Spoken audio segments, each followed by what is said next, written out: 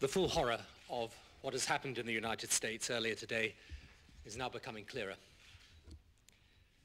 It is hard even to contemplate the utter carnage and terror which has engulfed so many innocent people. We've offered President Bush and the American people our solidarity, our profound sympathy, and our prayers. But it is plain that citizens of many countries around the world, including Britain, will have been caught up in this terror. As for those that carried out these attacks, there are no adequate words of condemnation.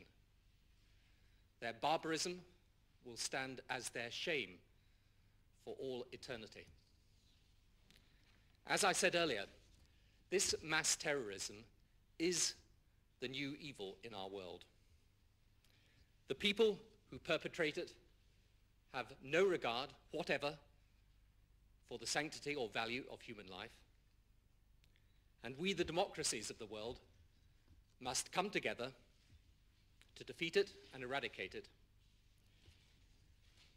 This is not a battle between the United States of America and terrorism, but between the free and democratic world and terrorism. We therefore here in Britain stand shoulder to shoulder with our American friends in this hour of tragedy, and we, like them, will not rest until this evil is driven from our world. The deliberate and deadly attacks which were carried out yesterday against our country were more than acts of terror. They were acts of war. This will require our country to unite in steadfast determination and resolve. Freedom and democracy are under attack. This will be a monumental struggle of good versus evil, but good will prevail. We will find those who did it. We will smoke them out of their holes. We will get them running, and we'll bring them to justice. We will not only deal with those who dare attack America,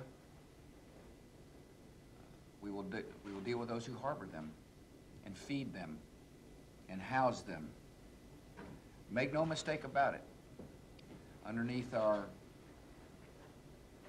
tears is the strong determination of America to win this war. And we will win it.